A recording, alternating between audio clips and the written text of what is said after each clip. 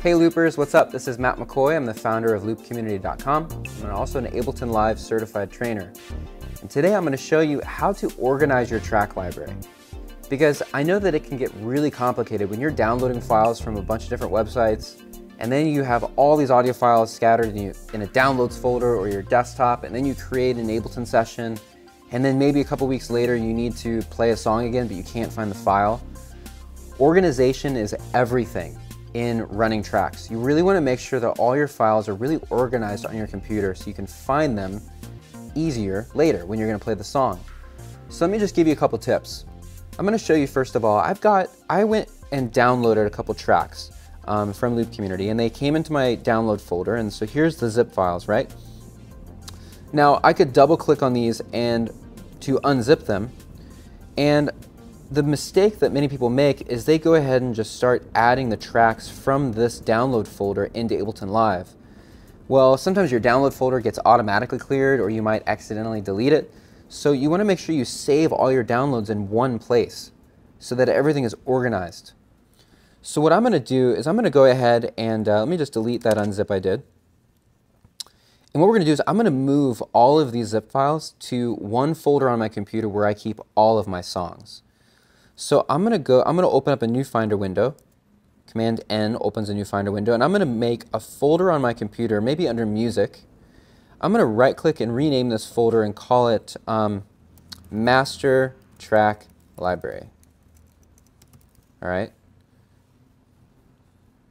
And now in this folder is where I'm going to put all of my tracks that I own. So I'm going to go ahead and bring in those new downloads that I just did. I'm going to go ahead and put them here. And now I'm going to go ahead and unzip these. I can just right click on all of them and click Open. And it is going to unzip all of those zip files. And then what I can do once it's done doing that is I'm actually going to delete the zip files because we won't need those anymore. Now you would just repeat the same process anytime you download a new song. So I'm going to sort this by kind. I'm going to go ahead and delete the zips because I don't need those anymore. And now I have all my songs here sorted alphabetically, which is really nice, all right? I've got All He Says I Am. This is a split track. I've got Empires, which is a multi-track. You know, Enough to Cover Me. So all my tracks here. Now I could put these in Dropbox. Maybe that would be a good place to keep everything, you know, in the cloud. Now let me show you how I would actually bring these into Ableton Live. So now what I would do is in Ableton Live, on the left-hand side of the screen, there's a section called Places. And what I'm going to do is I'm going to create a shortcut to that folder so I can quickly access all of my songs at any time. So I'm going to click Add Folder, and it's going to ask me what folder do I want to add. So I'm going to go ahead and choose Master Track Library. All right, and now you'll notice that next to Places I have a Master Track Library. And now within Ableton Live I can quickly access all of my songs. So if I'm going to bring in, you know, Real Thing, here it is. I have all the tracks ready to bring in, just like this. Or if I need to bring in, you know, more, well then here's all my tracks. This is going to be our second song. And then, you know, God Victorious. Go and bring that in. So I can quickly access all my tracks. I also know that none of these are going to get deleted unless I, you know, went into my track folder and deleted them.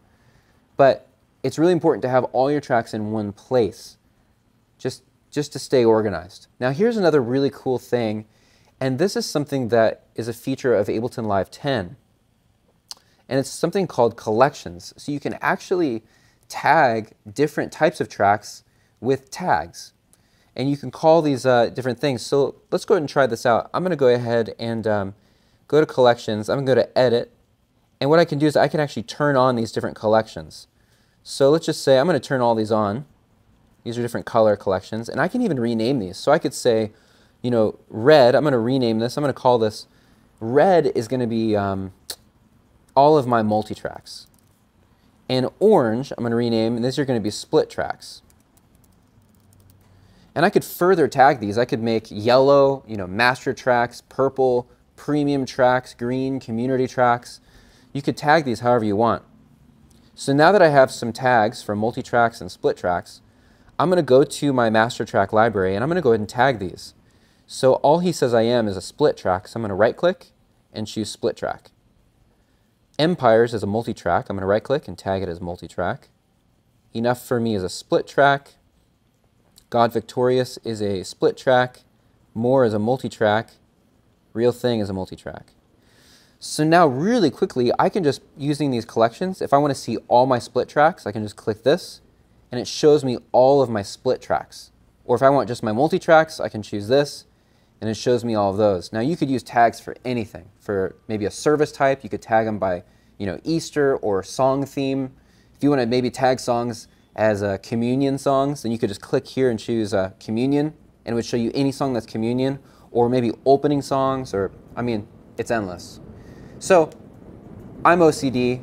I love organization. I like streamlining things, making my life easier, because here's the thing, you don't need to be spending a lot of time with this stuff. You can do this really quickly, and just a little bit of organization will make your life easier. I hope this does for how you're running multi-tracks. Thanks for being a part of the community.